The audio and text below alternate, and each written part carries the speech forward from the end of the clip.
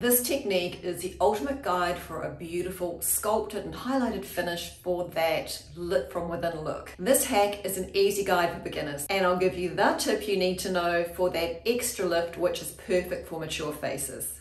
And because this technique adds dimension to your face as well as brightening your complexion, this will make your skin look instantly more youthful. In this video, I'm going to show you where to place your contour, blusher and highlighter using a makeup technique from Charlotte Tilbury. So if you're over 50 like me, you're probably looking for that makeup that gives you that beautiful, glowy, lit from within look, especially if you have tired, dry or dull looking skin. You may also be a little unsure as to where to place highlighter, contour and blusher, so I'm going to show you a foolproof way so you can get it right every time. So first off, I'm going to give you an important tip for mature faces. What you do is imagine a straight line coming down from the outside corner of your eye. By keeping everything on this side of the line, it will create an optical lift. This guide is a quick 3-step technique. I'm using the Charlotte Tilbury Beauty Light and Contour Wands.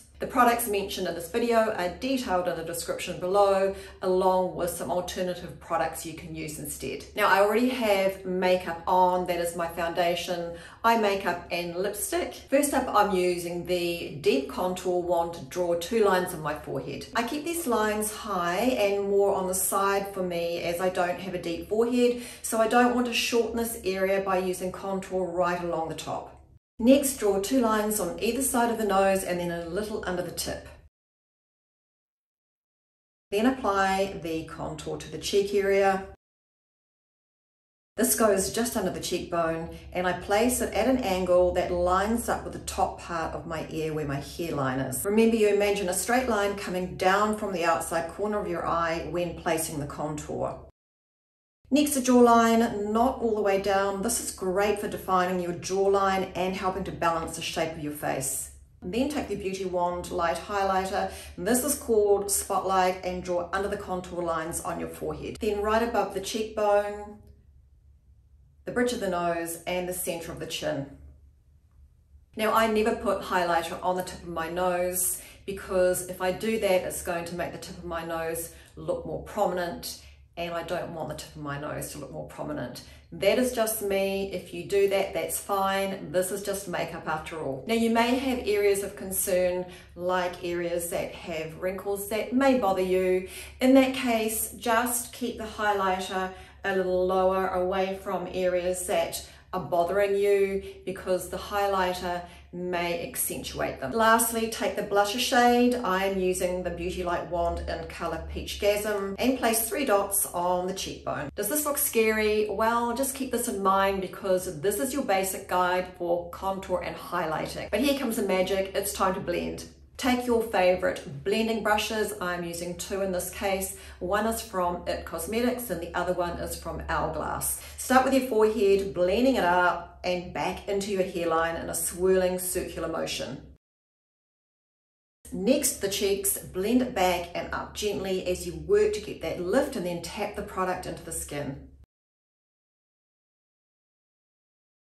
Okay, onto the jaw, and this is just work back and forth, and make sure you blend so there are no obvious lines.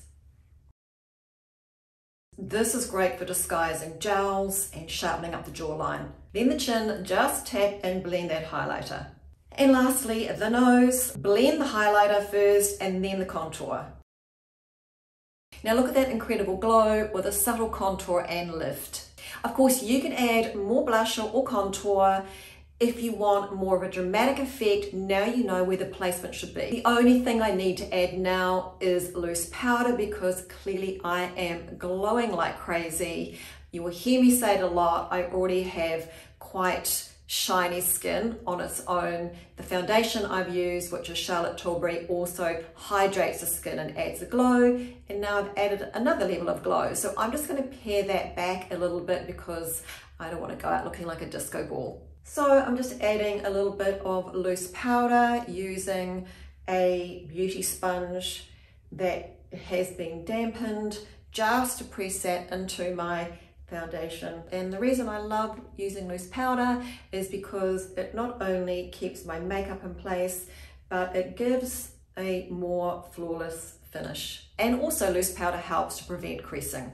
Now, sometimes I do add more blusher on top of this because I've already created the contour, the dimension on my face. I've got that gorgeous radiance, that lit from within glow, and I just need a little bit more color. So I'm going to use a very pretty blusher now. This is from Charlotte Tilbury, and just to add a little bit more color to my cheeks. What do you think? Would you try this technique? If you do and you love it, please let me know in comments. You can use this quick technique day or night because now you know where to place your contour, highlighter and blusher. And if you have a mature face and are looking for even more lift, check out my instant facelift video. You will love it. The results are amazing and it is super easy. Thank you so much for watching. Please like and share this video with someone who will find it useful.